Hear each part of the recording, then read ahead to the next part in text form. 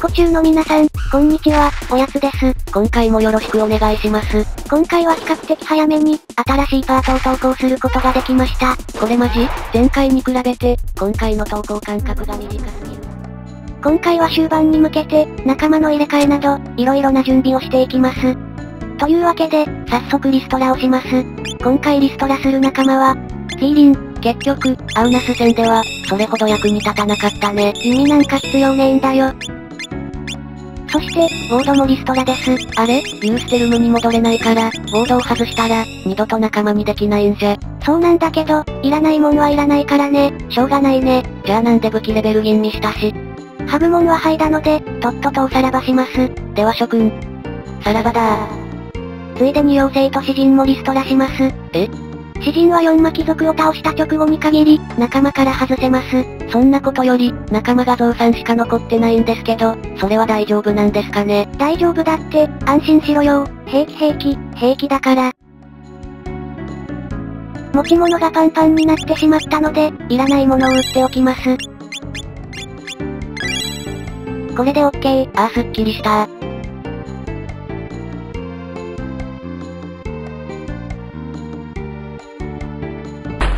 突然ですが、ここで今後の進め方についてお話しします。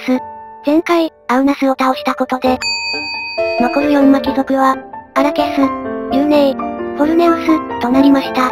残る3体のうち、次に倒す予定なのは、ユーネイです。皆さんご存知の通り、ユーネイを倒すルートは、2通りあります。一つは、グーエインとの共闘で挑む、空中ルート。もう一つは、ユーネイの巣のアビスゲートから挑む、地上ルート。このうち、地上ルートは、アビスゲートにたどり着くまでに、雑魚戦があるため、最小戦闘回数縛りの今回は、空中ルート一択となります。ただし、グーエインと共闘するためには、条件があります。それは、主人公の武器レベル、もしくは術レベルが、どれか一つでも16以上になっていることです。現在、おやつの武器レベルは、最大で剣、大剣レベルの9。残念ながら全然足りません。ダメじゃん。残っている雑魚戦は3組だけなので、これからレベルを上げるのも不可能です。あれ？これ積んだんじゃね？そうですね、困りました。残念、おやつの冒険はこれで終わってしまった。おや？ちょっと待ってください。偶然にも、ここに体術レベル16の、ゾウさんがいますね。あ。察しのいいロマサガプレイヤーなら、もうお分かりですね。ですよね。そうだね、主人公変更だね。ピンクへの、主人公終了のお知らせ。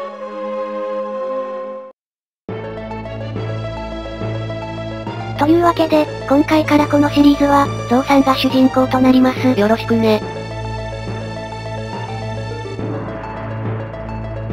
これで主人公の武器レベルが、16以上になったので、無事、グーエインとの共闘条件を満たせました。やったぜ。主人公変更については、もはや説明不要かと思われますが、念のため一応説明しておきますと、全滅してもゲームオーバーにならない戦闘において、仲間が2人以上いて、主人公の LP が1の状態で、全体攻撃を食らって全滅すると、2番目のキャラが主人公になる、というものです。なお、主人公変更については、メモリ破壊バグには該当しないので、縛り違反にはなりません。ちなみに、今後も縛り内容に含まれない、裏技、バグ技は、躊躇なく使っていくつもりなので、よろしくお願いします。このゲームのこと、めちゃくちゃにしてやんよ。主人公を変更したら、今度は仲間集めです。まずは、フルブライトと商売の話をして、トレードの2機を発生させます。2機は、ドフォーレ商会本社か、ドフォーレ商会傘下の、ドフォーレ海運を買収すれば、クリアとなります。商売の話が終わったら、フルブライトを仲間にします。パーティー外成長で、術のレベルが上がっていますが、今回は術が使えない縛りなので、ほぼ無意味です。はっきり言って、弱いよね。こんなのが本当に役に立つんですか？めちゃくちゃ役に立ちますよ。どれぐらい役に立つかというと、彼がいないとクリアできないぐらいです。すっごい意外。2番目に妖精を仲間にします。妖精ターンお帰りなさい。仲間にする順番も、かなり重要です。次に、詩人を仲間にします。4魔貴族を倒した直後だと、歌の内容が変化します。くっそ情けない歌、恥ずかしくないの？ピドナから船に乗って、ヤーマスへやってきました。船で来た。ヤーマスの道具屋で、イルカ像の話を聞くために、買い物します。せっかくだから、俺はこの心の公約を選ぶぜ。イルカ像の情報を手に入れたら、グレートアーチへ向かいます。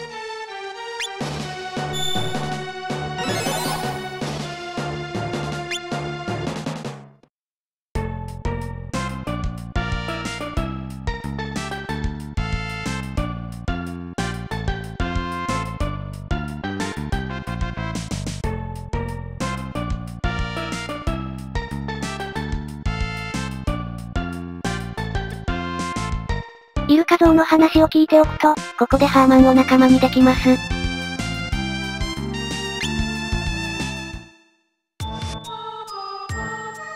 早速、ハーマンのステータスを確認してみましょう。パーティー外成長によって、己レベルが13まで上がっています。やるじゃん。そしてなんといっても、圧巻の、LP4 暴殺がはかどるね。何気に、初期装備もかなり充実しています。仕込み強いしいです。このまま奥へ進み、イルカ像を手に入れます。ハーマンが仲間にいると、ご丁寧にも、すでに宝箱を回収し終わっている洞窟の、道案内をしてくれます。知ってた。イルカ像を調べると、3すくみと戦闘になるので、準備します。装備はこんな感じで、全員にコンボを装備させておきます。防具は適当に強いものを装備しておけば OK です。忘れずに技を忘れておきます。これで OK。陣形は、宝剣部の陣で挑みます。セーブして、準備完了です。行くぞ。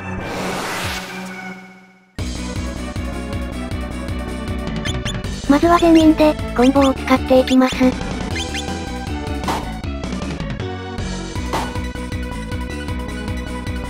3すくみは、3体揃っていると、お互いを牽制し合って、ほとんど攻撃してきません。この牽制は、陣形技に分類されます。全員でコンボを使っている理由は、コンボ技の極意を取るためです。今回狙う極意は、エアロビートです。エアロビートをひらめくまで、加速。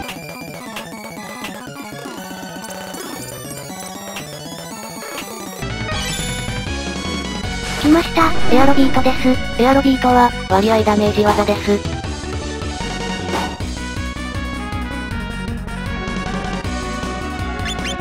エアロビートをひらめいたら、ひらめいたキャラ以外は防御で待機し、エアロビートだけを使っていきます。極意化の判定は、技を使うたびに行われるので、技を何度も使った方が、極意を取れる確率が上がります。あとは、3すくみの状態をできるだけ維持しつつ、エアロビートを使っていくだけです。加速。なお、今回エアロビートの極意を取れたら、コンボ技の極意化は、終わりとなります。長く、苦しい、戦いだった。まだ、喝殺重力波をひらめく可能性がありますが、ひらめき難度が高いので、無視します。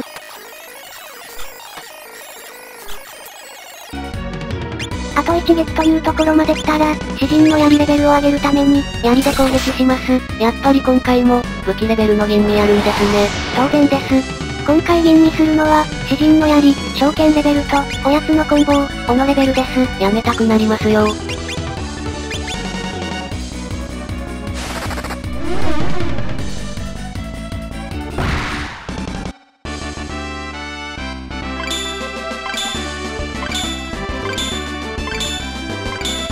武器レベルは OK。お、エアロビート持った。楽勝でしたね。65回かかったけどな。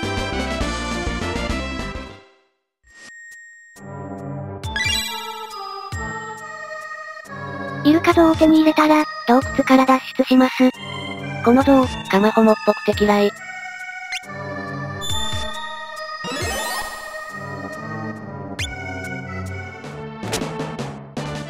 イルカ像も手に入ったことなので、早速ヴァンガードを動かしましょう。まずはうんこに、玄武術師を手配してもらいます。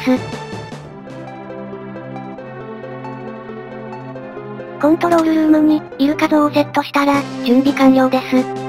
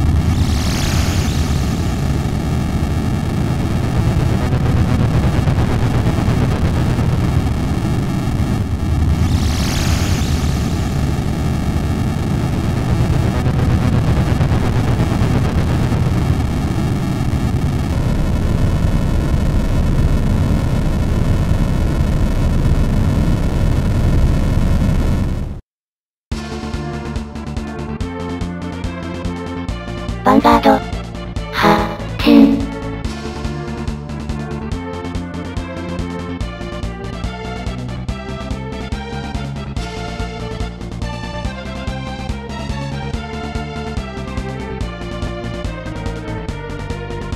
ヴァンガードを動かせるようになったら、まずは最果ての島へ向かいます。ヴァンガードできた。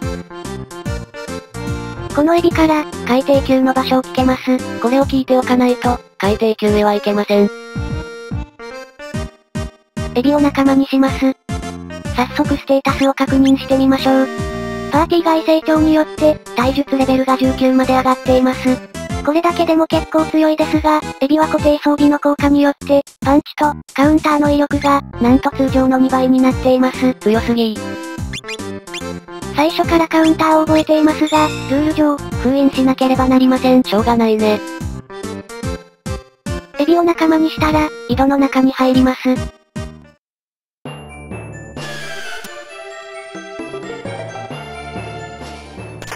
井戸の中のアイテムを回収して、脱出します。もちろん水流は倒しません。宝箱は取れるけど、戦闘はできないシステム。申し訳ないが、井戸のお化けは NG。ちなみに、水流を倒さずにフォルネウスを倒すと、最果ての島が沈みます。割とどうでもいいです。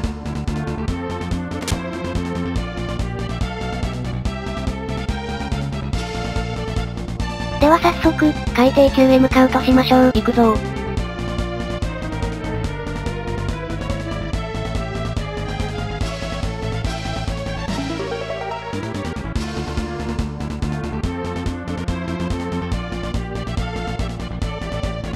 ところでこれ、住民は大丈夫なんですかね？溺れる、溺れる。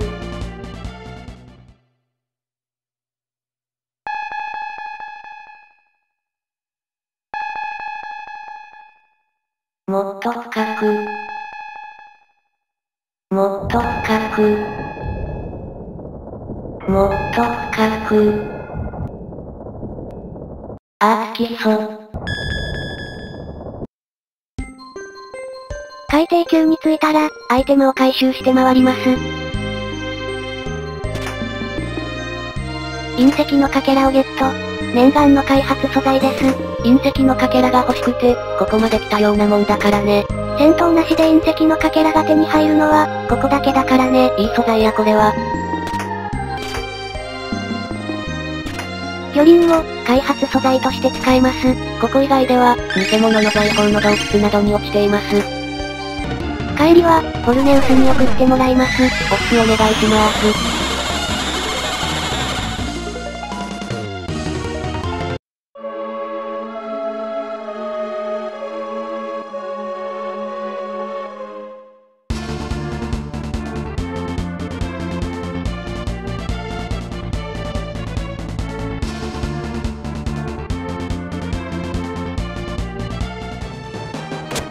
開発素材が手に入ったことなので、今まで貯めておいた分の、開発を進めていきます。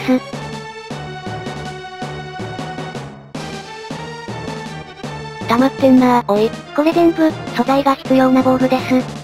とりあえず、魚鱗の鎧から開発していきます。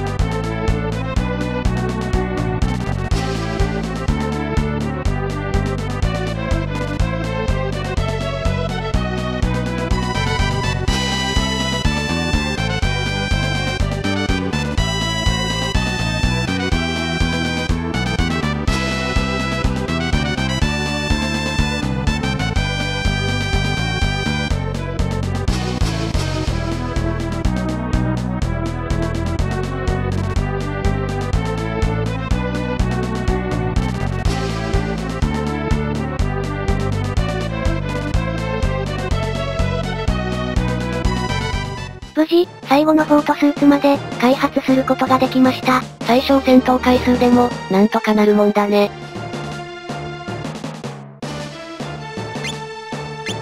また持ち物がパンパンになってしまったので、いらないアイテムを売り払います。しばらく貯めまくってからアイテムを売ると、儲けが狂うほど気持ちええんじゃ。やはり大量に売却すると最高やで。シルバーチェイル一つを犠牲にして、白銀の鎧を購入します。今回の開発で、だいぶ防具を充実させることができました。すっげー硬くなってる。はっきりわかんだね。疲れたので、今回はここまでとします。